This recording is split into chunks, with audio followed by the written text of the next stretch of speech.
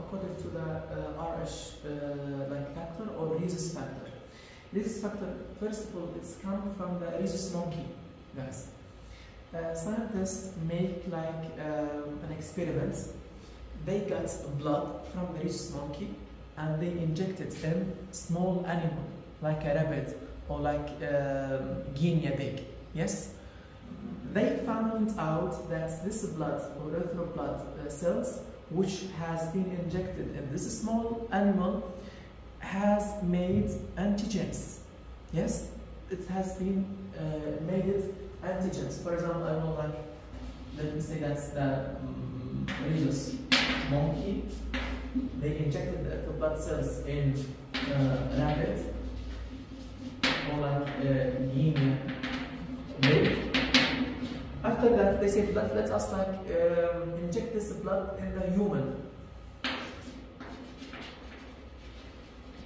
Since they transferred blood from the human, from the rabbit or from the guinea pig, they transfused the antiserum.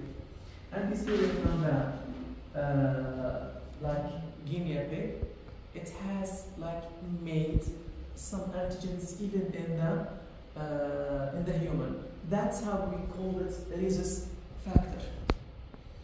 In the rhesus factor, there's like more than 50 types, but which we are interested right now only 3 types: A, C, and G as well. The most important of these 3 types is D. Yes, in the group D. This experiment has been studied on the white people, Americans and the Europeans. They find the person who has D present, they call him positive according to the D factor. Yes, and they find out most of them, like around 85% of the total experiment study of the white people.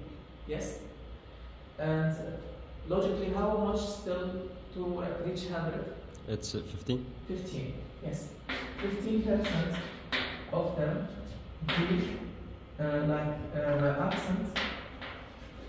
They get Negative. Negative. Yes. That's how we could like study about the experiment of the rhesus factor. Yes, is it clear? Yes. Okay. Yes.